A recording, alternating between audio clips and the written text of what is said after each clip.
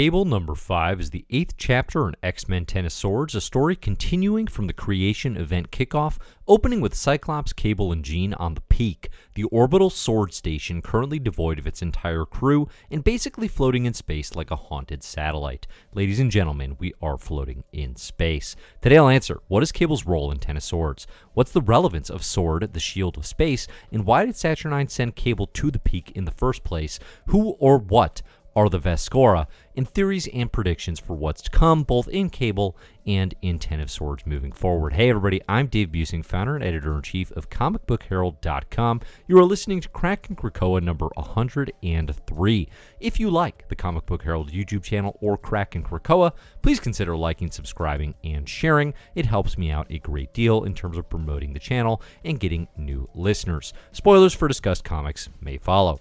Writer Gerry Duggan, artist Phil Noto, letters Joe Sabino. In Creation, Saturnyne sent a psychic message to Cable and Rachel Summers that they need to access the Peak, the orbital headquarters of S.W.O.R.D, Marvel's protectors of space. Using the Light of Galador, Cable was able to lead Cyclops and Jean Grey up to the space station, only to find that all the S.W.O.R.D agents had vanished. The trio splits up to search the base. Jean first finds one possessed S.W.O.R.D agent, and he describes to her, kind of what has come and has wiped out all of the S.W.O.R.D agents. It calls it a faceless death, something called the Vescora. Within 10 minutes, we see in these S.W.O.R.D transmission logs, they wiped out the S.W.O.R.D occupied base. He mentions that S.W.O.R.D agents that were there, that they never made it back. They went to the other side and never came back. That is definitely a seed, I think, that we may see later, right? It could just mean they went out there and were wiped out, the same as the S.W.O.R.D agents on base, but they went into the other side where the Vescora are from. Could they still be out there? Always a possibility. For their part, Cyclops and Cable discover a massive extra-dimensional or open door to space, and when the S.W.O.R.D headquarters is powered up, the doorway is opened up again. This development and the issue as a whole really preserves the lingering question, why did Saturnyne send them to this station? Cable suspects a warning, potentially, whereas Cyclops suspects a murder trap. I've been theorizing that the S.W.O.R.D acronym is a literal 10th sword Krakoa can use to gain an advantage, but again, the infiltrated base is kind of a death trap, and that assumes Saturnyne wants to help, which, I don't really think we can take as a given. I think she wants whatever outcome preserves Otherworld and her status, but otherwise has very little interest in what's going to happen for Krakoa or what's going to happen for mutant kind. I would also call attention to, the fact that this doorway leading to where the Vescora are from, it reminds me a lot of the Siege Perilous, the doorway that kind of has all these mysterious mystical properties that writer Chris Claremont used a lot, not a lot, but after the Fall of the Mutants in particular in his late 80s X-Men work. On the other side of the doorway, we are introduced to the Vescora, an alien race that, as far as I can tell, has not had a role in Marvel to this point. The spacesuits made me think that they could have some connection to the other sect of Arakan mutants, Arako, of course, being the mutants that were lost to the dimension of Amenth, who are engaging in this tournament battle in Ten of Swords, and they took to space to explore. We learned in that Creation issue there was a sect of them that went to space to kind of go a different way, but I still kind of prefer the idea that those Arakan explorers are already in league with Saturnyne in Otherworld, and that these Vescora are something else entirely. There is a really interesting quote from one of the Vescora here. It says, "Only when death is uniform can our work begin to mine the truth of the past." Now, this is very vague. It could mean a whole bunch of things. I suspect it will become clear as this mystery is unveiled, but definitely the line there, "only when death is uniform," I mean, that to me immediately screams out to like what's going on with Resurrection in Krakoa, where death is not what it once was. There is this change. There is sort of this fighting. There's the death of death idea going on both in X-Men, but also in books like Immortal Hulk, where the Immortal Hulk and kind of the Hulk family have this immortality to them that they've found now. I'll be interested to see if that really ties in. So the Vescora, they come through this doorway. Cable, Jean, and Cyclops, they fend them off. Jean herself goes through the door. She ventures to the other side to witness a Vescora cannon essentially pouring into the station. It's just like an endless horde of these creatures coming their way. So Cyclops gets to let loose a little bit. He opens up the optic blasts, and of course they're fending off the Vescora while Cable literally is running back to where the Light of Galador has powered up the S.W.O.R.D station, the Peak, and has to take that out. So the game here is we need to turn off the power again, because once the station is operational, the Vescora just keep coming, and that is essentially where we end the issue, at least as far as we're concerned with S.W.O.R.D. Who are the Vescora? Well, We don't get a lot here, but one possibility is that it could be one of the failed realities highlighted in the Blightspoke section of Otherworld data pages that rounds out the 10 realms of Otherworld in this issue. This could be some sort of multiversal hell dimension, and certainly the Vescora brings to mind Annihilation's hordes, or even Thanos' Chitauri. Basically any massive wave of enemies that we've seen in Marvel history.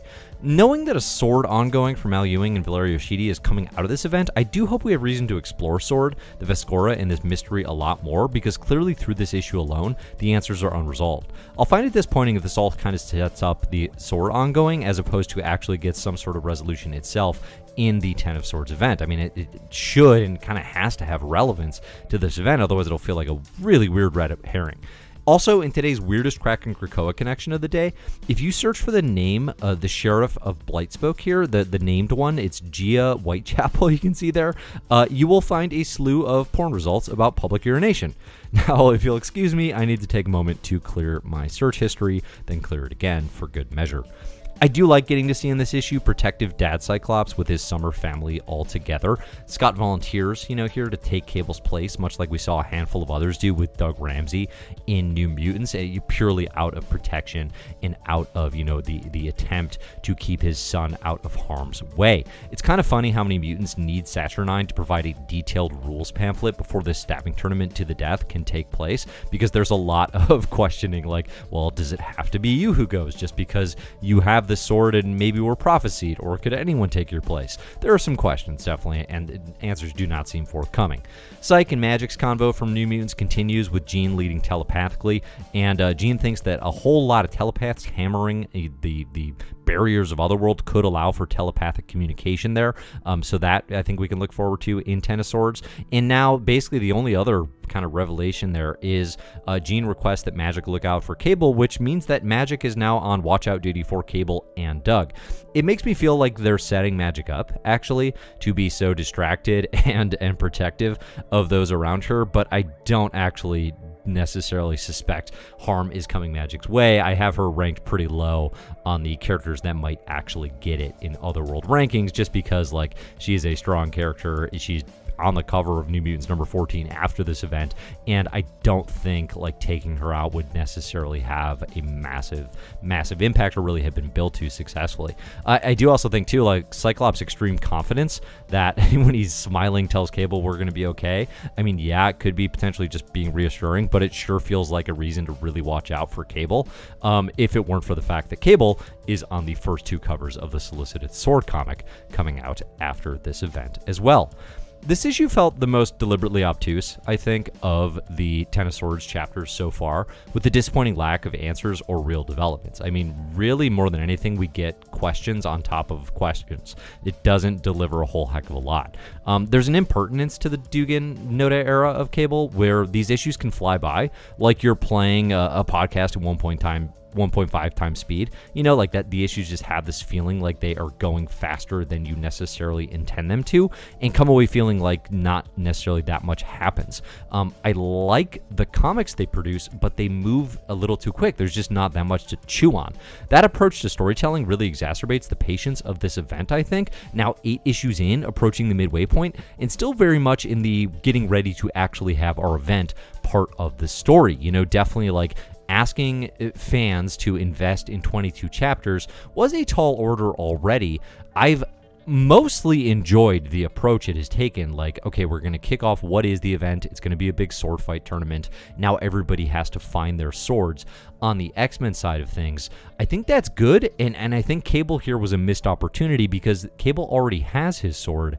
This investigation of the S.W.O.R.D facility was extremely intriguing. I mean, again, because that series is coming after this event, because Al Ewing's writing it, like, that's a big deal. That's something I'm very invested in as a Marvel fan and as an X-Men fan, and this issue just doesn't deliver much in terms of, like, what is that actually going to be? What does that look like? And what is the relevance to this event? Those questions are not answered in the text, right? It's kind of left to us and to theory to sort of postulate what that might be moving forward. So I'm, again, this is all criticism to say, like, I expect this event will continue to be good, but I think Cable as a series and Duggan and Noto's work, like, there has to be a little more to it, a little more to chew on to fit in with the rest of the comics, which are delivering a whole heck of a lot. So next up, we're going to have, I think chapter 9 is going to be Excalibur issue, and the Krakoan in this issue reads Avalon. So we'll be going to King Jamie Braddock, aka Monarch, perhaps for Betsy to have a little family reunion. But hey, if you got comments and theories for what's coming in Ten of Swords or with this issue in particular, definitely let me know down in the comments on the channel here. And definitely, if you like the Kraken Krakoa digs into all these comics, please consider liking and subscribing and sharing if you are so inclined. That means a lot to me. So thanks everybody. You can check out ways to support Comic Book Herald at patreon.com/comicbookherald. You can support the site for as little as $1 a month. And hey, if you sign up for an annual support now, you can get a 10% discount on that on your support through a new Patreon annual membership feature. So that goes a whole heck of a long way, and you get some cool benefits and perks if you are interested in doing that. I'm Dave. You can find my stuff at comicbookherald.com, at Comic Book Herald on social. If you look for the best comics ever in My Marvelous Year podcast, you can find me talking there as well. So thanks everybody for listening, and as always, enjoy the comics.